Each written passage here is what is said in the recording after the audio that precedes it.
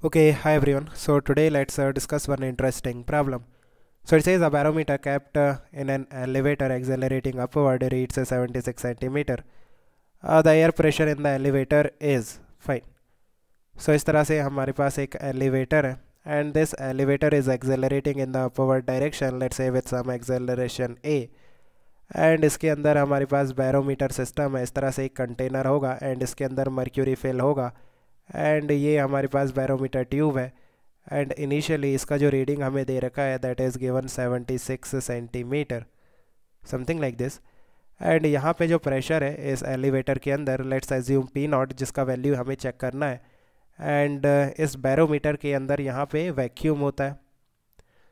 Now ये जो container है इसमें जो मर्क्यूरी है इसका जो फ्री सरफेस है ये फ्री सरफेस है.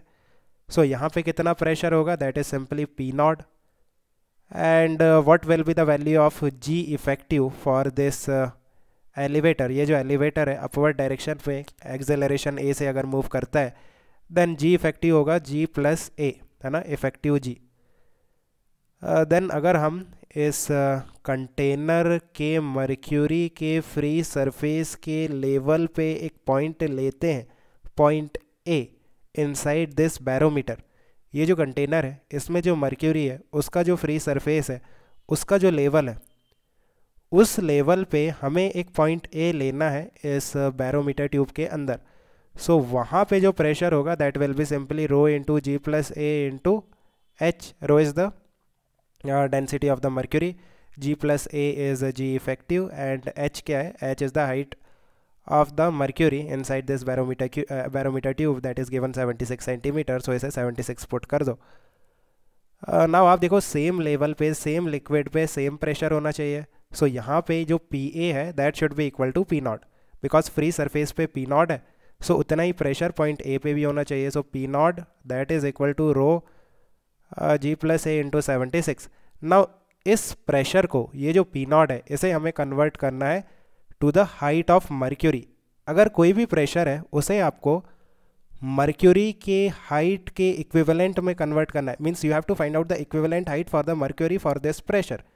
सो आपको क्या करना होगा, उस प्रेशर को डिवाइड करना होगा with rho into ji. Row is the density of the mercury and ji is the acceleration due to gravity. Like जो भी प्रेशर है ना उसे हम इक्वेट कर देते हैं रो इंटू जी इंटू एच से. सो ये जो एच आता है ये इक्विवेलेंट एच आता है. So H equivalent is nothing but pressure divided by rho into जी. सो इस प्रेशर को इक्विवेलेंट हाइट ऑफ मर्क्यूरी में फाइंड आउट करने के लिए इस प्रेशर को हम डिवाइड करेंगे, पी नॉट को डिवाइड करेंगे रो इंटू जी से. So that will be your H equivalent, mercury का equivalent height for this pressure. सो जब इसे हम डिवाइड करते हैं rho into ji plus A into 76 divided by rho into जी. सो यहाँ से रो कैंसिल हो गया, क्या निकल के आ रहा है, H equivalent that is equal to ji plus A divided by ji into 76. So that is 1 plus A upon ji into 76 which is greater than 76, है ना. So we can say option C is correct. So I think you have understood. Let me know if you still have any confusion. We can discuss further. Okay, guys, keep working hard. Best of luck. Bye.